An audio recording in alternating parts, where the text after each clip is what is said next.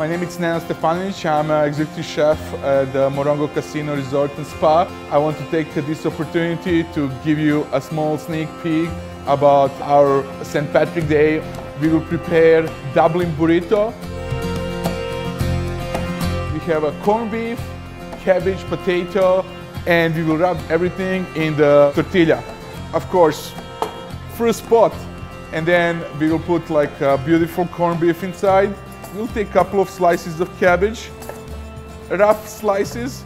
We put next to the corned beef, a little bit of carrots. For this application, I love to do the cubes. It's much easier to wrap everything in tortilla. We'll take potato as well, cut on the cubes. Here I have a stock that we was cooking the corned beef. We just put the stock over, just a little bit over the corned beef. A little bit of salt and pepper, and we'll go to boil it. On this side, I have already one that I prepared. The potato is nice and cooked, cabbage is nice and cooked, and carrots. And I will show how we will put all together.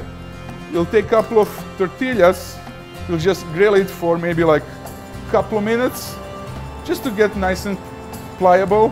When tortillas is nice and soft, we'll put tortilla on this side of the board. Take this beautiful the corned beef. We cut a couple of slices. Put that right in the middle.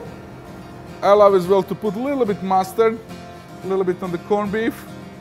We put a little bit of cabbage right here on the top of the corned beef. A few carrots, and of course some of potato.